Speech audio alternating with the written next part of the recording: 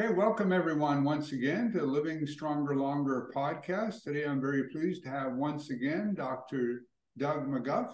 Dr. McGuff, as most of you will know, is the co-author of the book Body by Science. Body by Science has been called by some one of the best books on exercise and fitness ever published. It's got a few years old now, but it stands the test of time really well. And Doug McGuff is also an emergency room physician in Seneca, South Carolina, and the owner of, hang on here, I want to say Ultimate Exercise. Yes, Ultimate That's Exercise correct. is Yeah. the name of the facility that he owns. And I believe he's also looking at expanding into a second location. I think that's still a work in progress. Is that? That is. Yeah. It's a slow work in progress, but it's moving, inching forward bit by bit. Cool. So today I suggested to Doug that we might go through some discussions. Over the years, Doug and I have known each other now. It's kind of scary. You wrote an article about me some time back when I had competed in, I think it was called Holiday Thanks. It wasn't just about me, but it was various things about things to be grateful for. And I was 50 and I'm 65. And our paths along the exercise have kind of followed similar things, well, Doug's younger than me. We started around the same time, I think, but he was younger at the time and I was older. And over the years, interestingly, one of the things that you ponder about what's true, what's not true, things like that. So I thought today what would be fun is to engage in some thought experiments on maybe randomized controlled trials that we'd like to see that maybe are not even practical or ethical to do, but that would potentially answer some of the questions that we may have. So I thought, like as I mentioned in the literature I sent you, is when often people hear studies, they just lump it all together. And some studies are epidemiological studies, and some are random controlled trials. What's your understanding of those two and how they are distinct from each other? Well, it's even more complicated than that. So randomized controlled trials are very difficult to perform because you have to determine ahead of time, preemptively, what the effect size that you're looking for, how big a difference between groups. And then based on that effect size, you've got to pre-calculate the power of the study, meaning you got to determine ahead of time the number of subjects that you're going to require in the controlled group that doesn't receive the intervention and the experimental group that does receive the intervention. You got to determine the number to make certain that your study has the power to detect the effect size that you're trying to detect in the study. And then you have to have the self-discipline to apply the study as intended without adjusting variables along the way based on how it's going. And that's very difficult to do. The other thing is when you're looking at effect size, you've got to look at whether that effect size variable is even something that is impacted by the intervention that you're doing in the first place. Sometimes you don't know. Sometimes the intervention has a very small effect on a very small effect size. And this, particularly when it comes to hypertrophy, is a very big problem in the research because, as I've discussed previously, hypertrophy is a kind of an unwanted, tolerated negative side effect of adaptations to high intensity exertion. So when you're looking at something that's already relatively limited and trying to determine whether one thing or another affects it in a more desirable way, that gets you're thin slicing it so thin that the sandwich meat you can read newspaper print through. So there's that. And then when you look at epidemiological studies, you're looking at entire populations. And that gets extremely difficult to do because the effect that you're looking for, trying to test for, when you get into really large populations, you get the numbers that you need to have statistical power, but then you incorporate all sorts of uncontrollable variables. And that creates a signal to noise ratio problem. And then, there are many different types of trials. There's cohort studies where you look at a group of people age this to that, and then another cohort that's receiving a different intervention, and then compare how they do over time. Or sometimes you're just observing people exposed to different stimuli and following them over time to see how they differ. And those studies usually take very, very long periods of time. But whether you're doing a randomized control study or whether you're looking at a population study, the problem is always in the statistics. And this is certainly not my strong point at all. I'm involved in teaching on the medical side in emergency medicine ultrasound, and our fellows have to do a research project every year. And we have a statistician to help the fellows do their research. And once she takes off explaining things, I'm just left in the dust. Right. So the statistics are very difficult, but to put it in simplest terms, let's say that you're just doing a randomized controlled trial of strength training done over 12 weeks and, college age students 19 to 26. Well, that's sort of like doing a study of the average income of a person in Starbucks. It all works pretty good until Elon Musk walks into Starbucks. Right. So a lot of times you really got to not look at the statistics as done by the researchers, but actually look at the raw data. And there are times where you need to be not looking at the mean response, but instead looking at the median response, because somewhere buried in there is a curve blower. And that curve blower can mess everything up. So doing research to answer the questions that we want to answer is extremely difficult. Sometimes it's better to have a good understanding of basic science and a talent at empiricism and just looking at things. Everyone's showing these little clips of Arthur on YouTube talking about different subjects, and one of them talking about just the abject superiority of strength training for cardiovascular conditioning as compared to running or steady state exercise. And, I remember Ellington Darden asking him to justify a statement like that during the West Point study. And in the bulletin, he says, Arthur just tapped himself on the chest, and he says, self-evident truth. You observe it. Well, here we are 50 years later, and studies are coming out recently that Luke Carlson posted on his Instagram about a study showing that when you look at resistance exercise, aerobic exercise, or a combination of the two for cardiovascular rehab, that strength training alone does better improvements in cardiovascular conditioning than even a combination, which was always sort of the soft pedal. Well, yeah, if you do both, you'll get a synergistic effect. And it turns out that actually strength training alone seemed to provide the better stimulus. And there's Arthur saying it, tapping himself on the chest 50 years ago. Research is tough. Well, a couple of things came to mind. Nicholas Nassim Taleb, am I getting that right? The author of The Black Swan.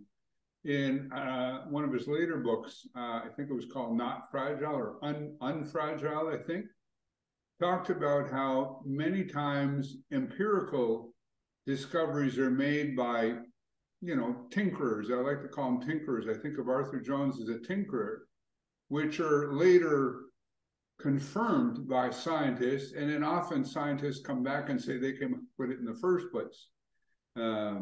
So, it's interesting because Arthur certainly seemed to be right about an awful lot of things way ahead of his time from just, keen observations. And, the statistical part, the thing that came to mind was an article I read lately by Gary Taubes or Taubes, I'm not sure I pronounced last name, the author of Good Calories, Bad Calories. And he was referring to a study, an epidemiological study, where people who had used artificial sweeteners, apparently it indicated that they gained more weight. Well, he sort of broke it down, and it was over, I forget now, I'm going to paraphrase, 20, 30 years, that yes, people who had used it appeared to gain more weight, but the whole group appeared to have gained, I forget, something like 30 pounds. Everybody, Right. like the average. Everyone's getting fatter. And everybody was getting fatter. The people who used the artificial sweeteners had gained like 33 instead of 30. And don't quote me on the numbers, you know what I mean? But it was just, yes, they gained more, but you know, how much is that over a period? And he said, right. When you hear studies like that, his message was, you should say, well, that's an interesting theory. It'd be interesting to have them actually test it, you know, because there's so many confounders that could come into play, not the least of which is that people who use artificial sweeteners are more likely to be people who struggle with their weight in the first place. Right. And, you know, that's the problem. In a scientific study, you have dependent and independent variables, and the assumption of the scientific method is that the independent variables can be held constant, meaning everything except the thing that you're trying to test is held constant. And the problem is in the real world, those variables are never constant. Right. They're always changing. They're always changing over time. So if you're doing particularly a long-term study, that becomes more and more problematic. And whereas empiricism just takes into account the background noise of the fact that these variables are always changing. And it's not held to the same standard of holding these variables constant. So it's easier to be correct, you know? And, you know, that's why it's so much easier when you're dealing with people. You know, if somebody is in engineering and they're trying to build bridges and they're trying to figure out the best metal alloy to make the strongest bridge and the lightest metal and durable and everything else, they can much more easily isolate everything to do their experiments. And of course, with people, there's ethical considerations, right? Because there's things you could do with people that, you know, would cause some of the people harm. And of course, you can't go down that path. I mean, unless you're, you know, Nazis in World War II and, you know, they did some horrible things. I've heard, I don't know if it's true, that some of the advances in the 20th century in medicine were due to the fact that they did things that were highly unethical, but allowed them to do experiments that nobody else would do. Right. Or even not necessarily highly unethical, but things that would never pass an institutional review board today. You know, when Denton Cooley implanted the first artificial heart, it wasn't even approved yet. It was not FDA approved. It was still in the prototyping phase, but he had a patient on the table that was either going to die or he could implant this. He had someone run down to the lab and take this thing out of the autoclave and just implant it. If you did that today, you know, you would lose your license. The hospital would lose its ability to bill Medicare. You know, it would never happen today. So, you know, there are measures in place to make certain that people don't get exploited, but it's extremely difficult to do research because of the stringent criteria of the institutional review boards and CITI. They all have very strict, even to the extent that, you know, when we're doing studies and we're seeking volunteers and the volunteers happen to be medical students, there are considerations for the fact that they are doing this because they're economically disadvantaged. It's almost impossible to do any sort of research that involves prisoners because they're in a position where consent is influenced by their vulnerability. So, yeah, it's really, really tough. So it sounds like an example of, one would say, where the road to hell is paved with good intentions, although somebody could argue how good the intentions are. But in many fields, regulatory bodies hinder a lot of things, supposedly in the name of helping. So one of the things, you and I grew up, if you will, in being influenced a lot by super slow methodology. And super slow methodology, of course, is the quintessential perfect form, really slow turnarounds, minimizing force in every way, shape, or form. Recently, I came across a YouTube video of a natural bodybuilder. His name is, I think, Kevin Richardson, memory fails. And the guy's a good guy. I like him. He's a hit guy, and he's been natural all the way through. Doesn't even use supplements, and does really works out 3 times a week, really low volume. Does a couple, not quite one set, but when I see videos of him doing, his form by super slow standards would be considered absolutely horrendous.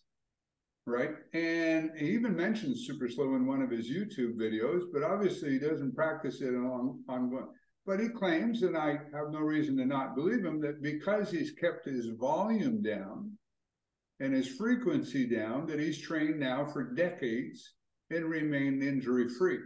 So my thought is, how big, are injuries caused by poor form or overuse? And I know it's, like I said, it's probably a combination of both. But if your form is reasonable, do you know what I mean? Still, you'd get a fail from Ken Hutchins. Yeah. But your volume and frequency is, keep in mind things like from Bill Desimone's book about overextending and things like that. But how much of a difference, or is it really a lot of times just overuse that causes injuries? And of course, that's one of the thought experiments, which, you probably could never do, because say, okay, we're going to get people to use poor form to see if they get hurt. Would be, and it have to be over a long period of time, et cetera, et cetera. Have you thought about that over the years as to whether Ken and others have erred, at least from the safety standpoint, too far over on the side of caution? Yeah, I thought about it a lot, and I think you're correct. The thing is that the chronic wear and tear a lot of times does not manifest itself for decades. And you don't realize that until you get to be our age. So some of the listeners may know that I used to be a BMX racer. And that's a pretty high impact sport, especially the nature of the sport at the time that I did it, lots of, high speeds, fast jumps, hard landings. And, a lot of people that raced in that era don't really manifest any problems in their low back or their joints or anything until they start to get their 40s, 50s, 60s. So the problem is that I think super slow form takes the safety issue to an extreme degree, particularly in response to concerns about acute injury. There's significant overkill there.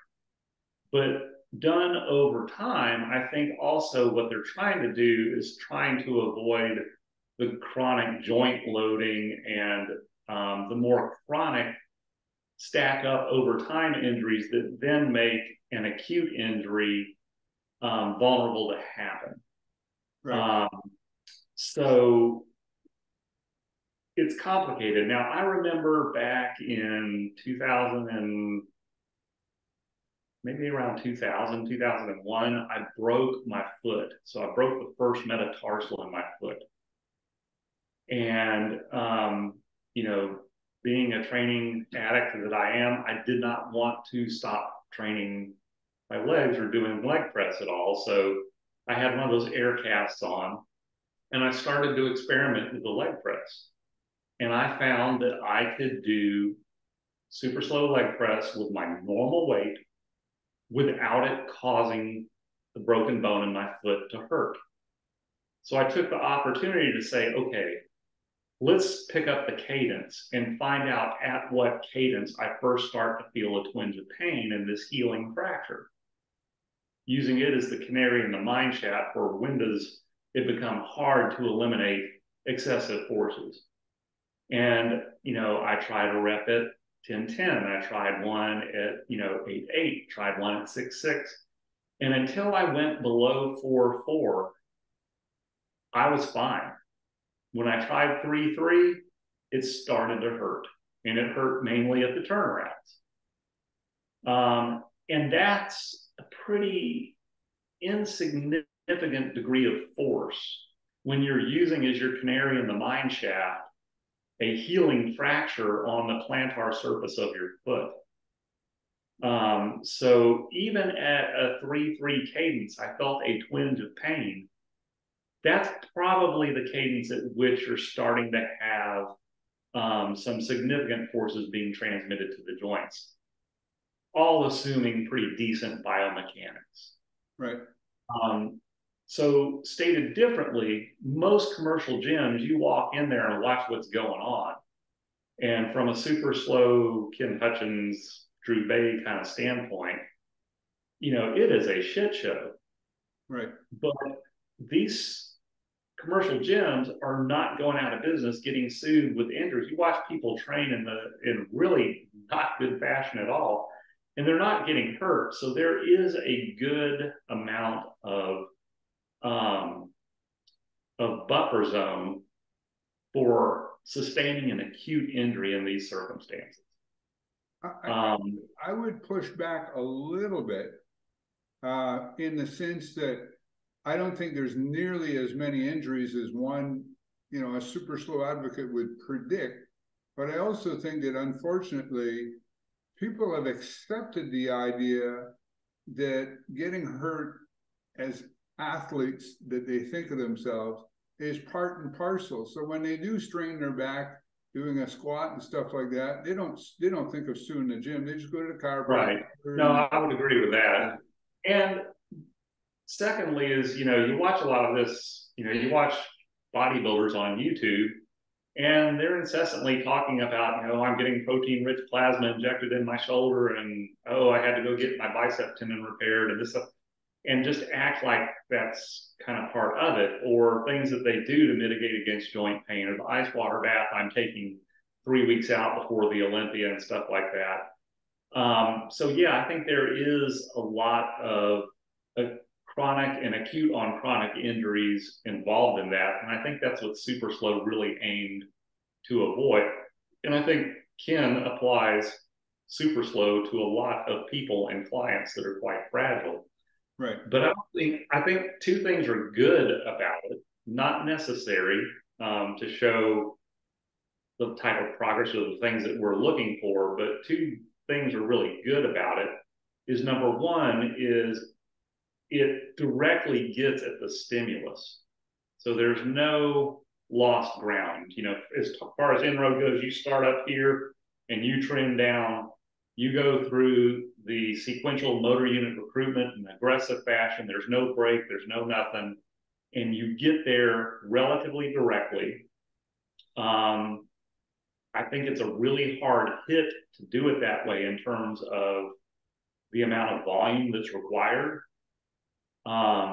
I think a lot of people, when they feel like they don't get results with Super Slow, they are not understanding when you are not unloading at all and you're aggressively recruiting and fatiguing motor units, that that affects the entire targeted musculature involved in whatever movement you're doing in that style.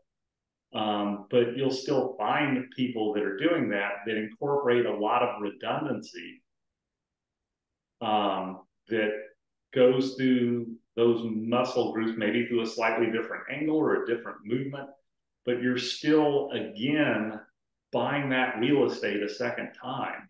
Right. And the impact that has on recovery and being able to progress is significant. I think people underestimate that if you're going to use this exercise form, the motor unit recruitment homogeneously throughout the targeted musculature is so significant that you really do have to constrain the volume. Right. And I think another thing is you got to get technically adept enough with it so that you can use a heavy enough weight to fail within 3 to 4 repetitions. And most people, when they select a weight that's heavy enough to fail it super slow within 4 reps, tend to get panicky by rep 3 rather than holding the discipline, because it's very difficult to do it that way when the weight's that heavy. So I think a lot of people try it and have a negative experience with it. Just give me one moment, okay? Yep.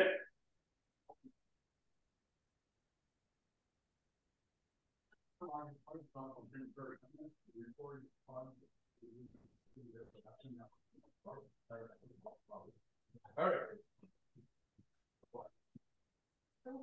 I have a very punctual client who's here half an hour early, but I've told him that he's going to wait till 10:30. Yes, our type of training that tracks the anal retentive for sure. So, you know, it's interesting, on a bit of a tangent on what you were saying. I have a newer client, and she really seems to have a good understanding of what we do. I'm actually thinking of asking her, or I've already mentioned her, the idea that she might want to help me train other clients, because she seems to really get it. And I thought I'd share something with you I thought you'd appreciate. When I explained about the idea of sequential recruitment of muscle fibers, she said, it's kind of like you're doing a roll call to each fiber, the different fibers with every rep, and they're all saying, here, here, here, right. If you get them. And I thought that was just kind of a neat, you know, showing her real understanding of what I was trying to explain. Yeah.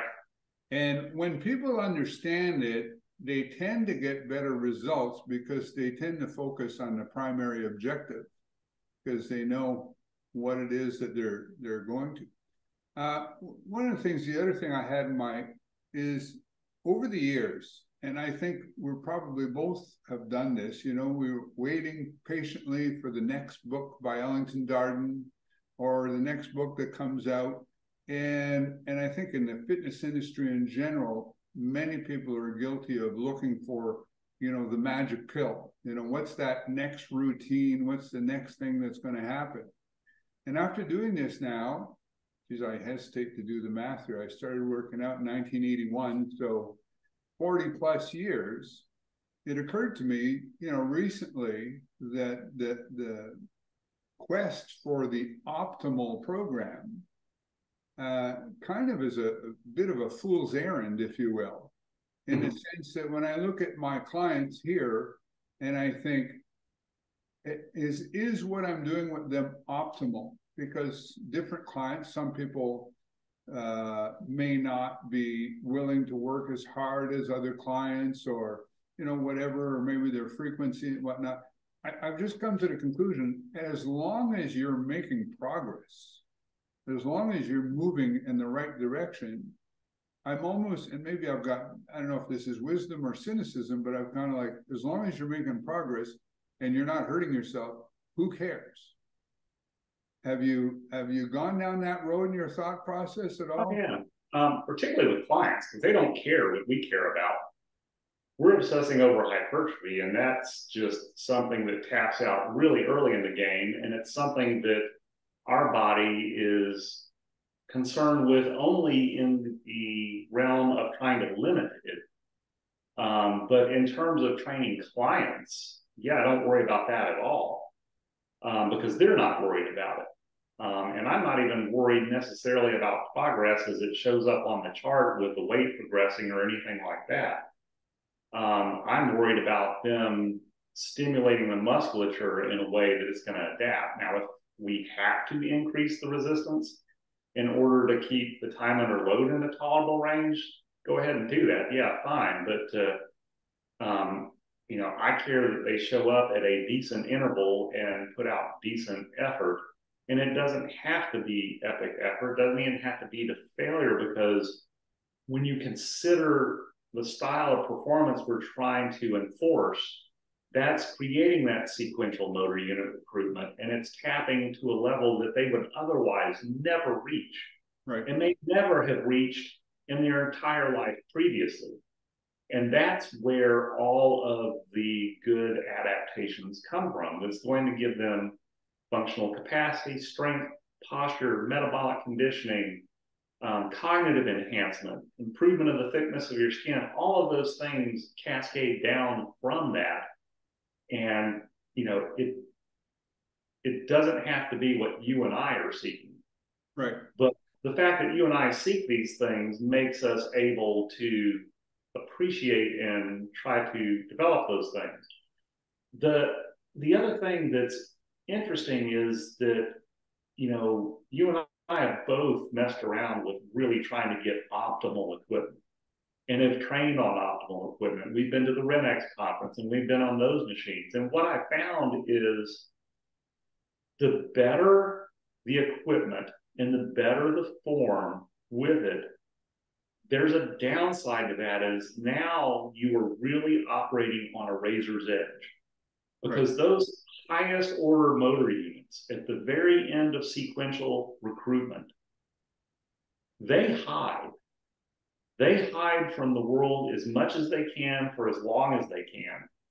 But we're finding a way to turn that rock over on them relatively regularly, and they are not used to that.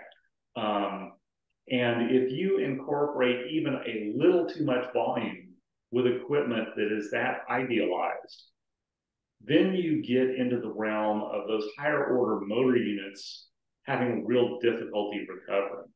Right. So in my studio, we're mostly booked during the week. So if I have a workout that falls during the week, I generally can't train there. I got to go to a commercial gym that has pretty good equipment, but it's not, you know, MedX is not retrofitted Ken Hutchins Nautilus super slow systems, anything like that. So, but, you know, half the time, sometimes a little less than half the time, I'm training down at my studio. And I'm constantly shocked at how much more aggressive that equipment is in terms of the workout experience, and how little it takes to get really, really knackered. And I think it's just because, you know, if your strength curves aren't perfect and your form's not perfect, you're going to go through a sequential motor and you're going to recruit almost all your, but there are some really high order motor units that still get to hide a little bit. And sometimes I think there's a little bit of an advantage to those imperfections. Because if you're able to really tap those hard every time, it becomes more and more problematic to recover. And the amount of volume, the degree to which you've got to limit volume is very disproportionate. I think it's bigger than most people think. Yeah, well, and you know, interestingly, I had a few clients. I had there's another trainer who moved from Toronto to town about 20, 30 minutes from here. And I had a number of clients, and some of them were like literally his parents-in-law and whatnot. And they asked me, they said, you know, this guy's like down the street. He's just, you know, 5 minutes from us. We can walk. And I knew the guy. I mean, you know the guy too, Blair Wilson, you know of Blair. And I said, I can't justify you driving here to tell me that I'm going to do better than Blair. Blair's a good guy. He's trained me. Yeah. He knows his stuff and everything else. So some of the feedback I got from some other people was that Blair pushes them further and pushes them harder. They felt the workouts there were harder. Now, mind you, he's got MedX equipment compared to my old Nautilus equipment as well. And I thought, okay, well, that's food for thought. And actually, I'm scheduled to go train with Blair sometime. But then I thought a lot of these people are in their late 60s to mid 70s. And I've kind of debated whether, you know, fair enough, you know, that shows, you know, that he's able to motivate people and push them further and everything else. But I kind of debated to what extent that might make a difference and whether that difference might be positive or negative, especially with that, you know, demographic of people in that age group. And I don't know the answer. Again, I go to as long as they're making progress. But, you know, when you've got somebody who's doing that, and some of them are playing recreational hockey and things like that, I'm just thinking, do we want to push people that hard? You know, they have to be able to recover. Yeah. You know, that's for the individual studio and instructor to figure out, because if that starts to reap negative consequences, it becomes evident pretty quickly, both to the client and the instructor when you start running up against a brick wall. And that's the tricky part about running a commercial studio. And it's a difficulty I run into less with Ultimate Exercise because most of the clients just come once a week. So almost everyone has a pretty broad margin for recovery.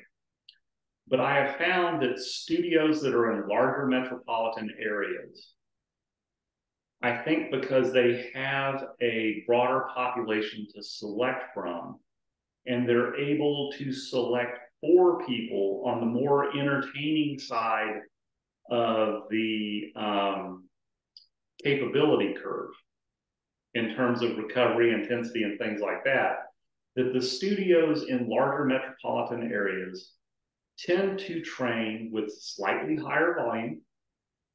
They tend to train more frequently. They usually set as their standard at least 2 workouts per week. And they tend to really focus on delivering an experience that waxes the client. Right.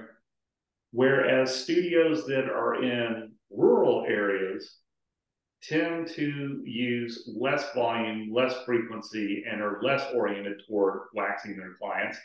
And I think it's simply because the population density is less. So you have less ability to sample from the right side of the recovery capacity curve. Right. And I think that declares itself over time. I think if you were able to take your operation and plan it in the middle of Toronto or Minneapolis or Cleveland or a large population area like that, you're going to be sampling and you're going to have more clients stick around looking for that experience because they are on that side of the recovery curve. But then what becomes problematic is that, you know, if your studio is built on an automated monthly withdrawal symptom for X number of workouts per month, and all of a sudden someone's exceeding their recovery capability, you know, and objectively their frequency needs to decrease, that's difficult to adjust for within a given business model. Right. And, you know, that's when you got to run a business and be creative too and figure out how you're going to make that work. Right. But the bigger a population you're in, the more you're going to select from the right side of the recovery capacity and exertional tolerance, all those things. You're more able to sample from a population over on this side of the bell curve and build your business 80 to 90% out of those type of people. So the problem becomes, how do you extrapolate that experience when you get someone that's not on that side of the curve? Right, right. Interesting. And it's interesting because Blair, of course, has a facility in Toronto, which he still has, and he's moved here into a much smaller community where he is having a second one. So changing subjects, one of the things that I had mentioned to you about, and I recently read a book, and it was called TRT. I'm going to forget the exact thing. I'll put it in the notes. The upcoming next, sort of pandemic of addiction, similar to, what we've seen with the painkillers and things like that. And this book talked about a number of kind of horror stories of people becoming addicted to these things, men having affairs, all kinds of issues around that. And it does seem, not so much in Canada, but in the States, that it's becoming more and more readily available. And of course, in the last 3 or 4 years, my trust in the pharmaceutical industry is at an all-time low, and it just seems to be, and of course the potential to make money by pharmaceutical companies with an aging population, baby boomers, and there certainly seems to be some benefits. I've also listened to a podcast where one doctor suggested it was malpractice not to use TRT with certain people. There certainly obviously seems to be some very tangible benefits to TRT. Yeah.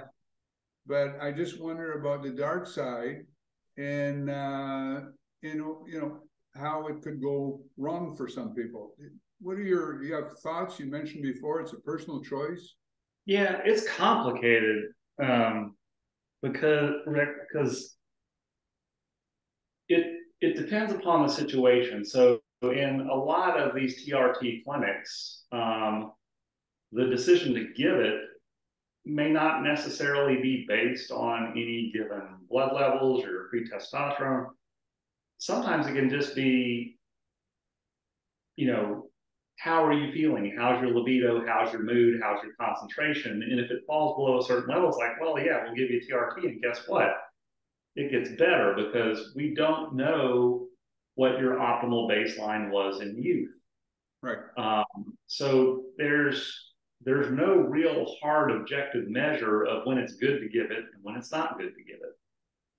Regardless of that, when you give it, like any drug, you got to understand that there are therapeutic effects and there are side effects. And the side effect profile will always be proportionate to the therapeutic effect, i.e., the better the therapeutic effect, the more significant the side effects are going to be. Because any drug just has multiple effects in the body.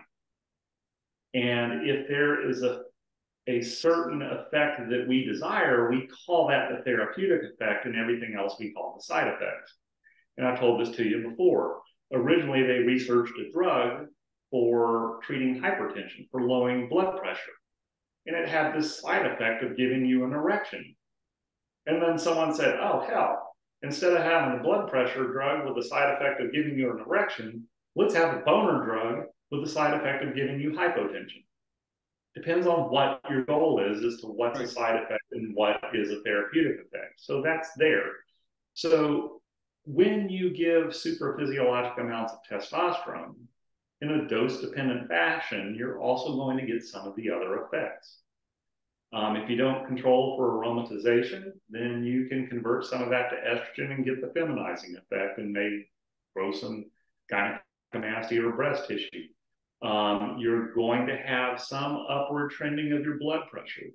You're going to have some stimulation of your bone marrow and increased production of red blood cells. So you can become polycythemic. You can have thicker blood with higher blood pressure.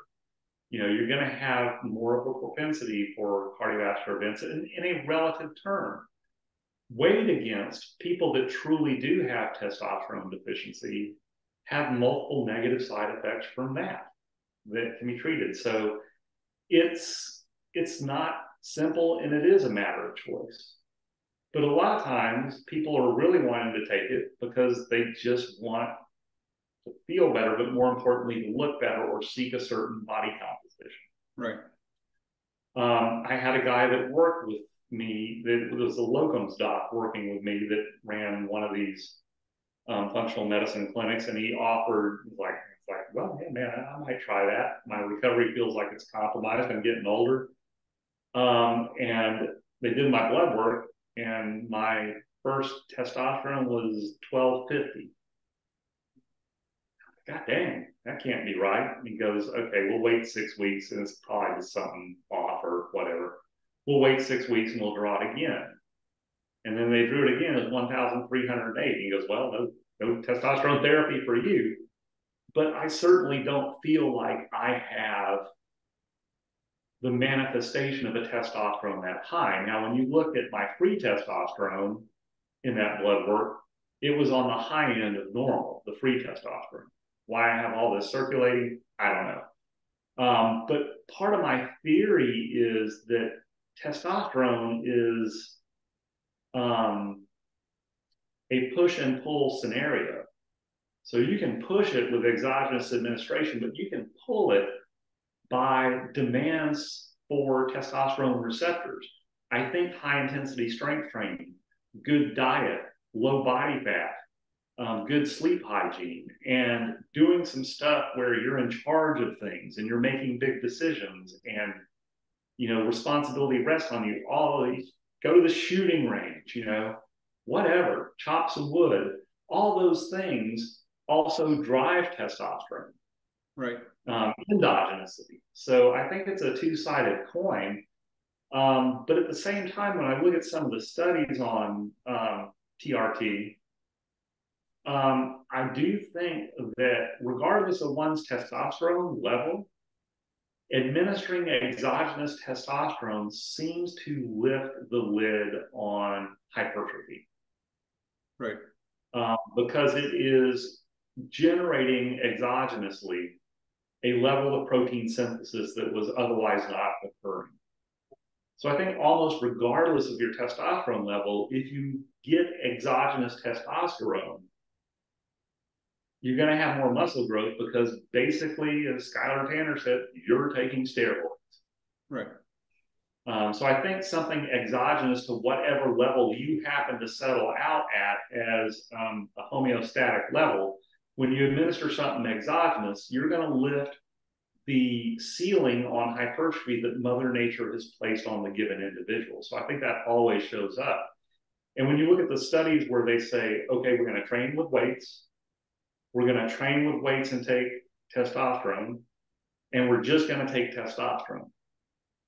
Train with weights with nothing, over the study period, they gain like 5 pounds of muscle. Weights plus testosterone, they're going to gain 15 to 18 pounds of muscle. Testosterone all by itself, you're going to gain 8 pounds of muscle. So exogenous testosterone by itself gained a little bit more muscle than just strength training alone. So it does do that. There's no escaping that. Right. And our expectations from training and our assessment of someone's expertise based on their physical appearance is massively distorted by the fact that most people in the realm where you're going to see them on YouTube or Instagram are enhanced. Right.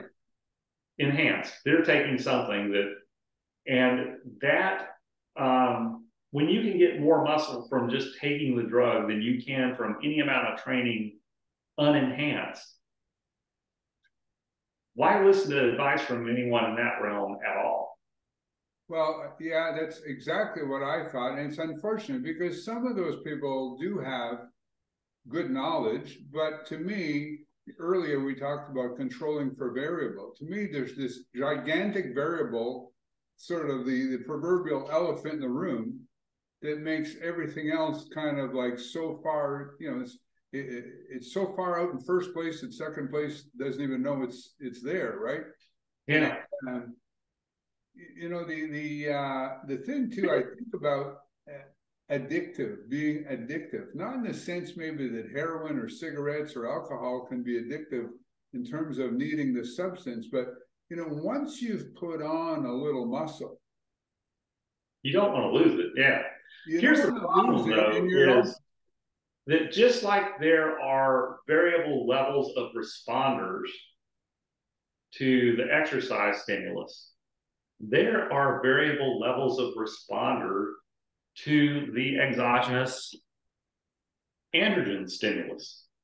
So there are some people, when you give them TRT or you give them testosterone or steroids, they get a pretty large amount of the therapeutic effect that they're seeking with not huge amounts of the side effects that they don't want. There are people that when they attempt to do this, get very significant amounts of the negative side effects and very little of the sought after therapeutic effect. Right. And you don't know where you're going to fall until you try it. But I would say that the people that are really good responders to exogenous steroids that have tolerable to minimal side effects are as rare as there are hyper responders to high intensity exercise. Right. And I think the people that are high intensity exercise responders are probably also the people that are very favorable responders to exogenous steroids. So we see on YouTube people that are already excellent responders that are also excellent responders to exogenous androgens. And both of those things are a rarity. And just like we think we can take their training method and get their result, we think we can take their stack and get their result. Right. In fact, we may get all of the bad sides and none of the benefit that they get. And that's never really discussed. It's not just a given that you're going to take a steroid and just grow muscle and the side effects will be manageable, or that you can monitor your bloods and make sure your blood work looks okay and you're going to be fine. It's like, dude, I see people have heart attacks every day with perfectly normal blood work and perfectly normal cardiac stress tests done 24 hours prior. Right. I mean, I've seen that. I don't care what your blood work looks like. I mean, there are unmeasurable negative effects. And you just don't know where you're going to land with that. But sometimes, if your testosterone is deficient and supplementing it's going to improve your quality of life, that's good. I mean, it's hard being human because the way we are built with a lifespan that outstretches our reproductive capacity. And we get to live a long time, but we start decaying before we're dead. And that sucks. I got to tell you, I mean, I'm 61 now. You're 65? I'm going to be 65 in a few days. Other than, less stress, a little bit more financial independence, and some of the stressors that were there earlier in life being gone, and hopefully some wisdom, other than those things, there's not one fucking good thing about aging. There's just not. It sucks, and you fight it tooth and nail, but ultimately you lose, The worst part for me is all the other people who aren't coming along for the ride. The older you get, the more people you lose. Yeah, no, I mean, people just drop by the wayside, and that's tough, but yeah, it's a complicated subject.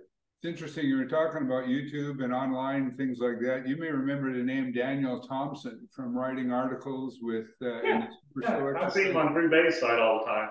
Yeah, and he coined the term. I was doing a podcast with him. He said fitness porn, and I said fitness porn. What do you mean by that? He says it's all these influencers and whatnot on YouTube and whatnot. He says it bears about as much resemblance to real life as when you're watching pornography. That people are everybody looks great and everything they're amazing, but it bears no resemblance to average people.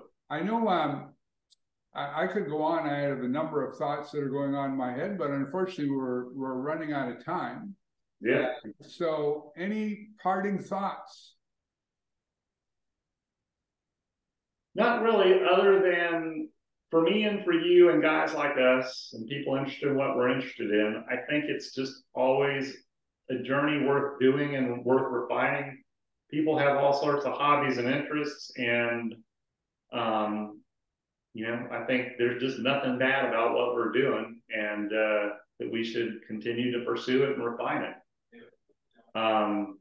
Regardless of the degree of results that we produce relative to the other thing. And remember, hypertrophy, it's just it's not what our body is interested in, even though we're passionate about it.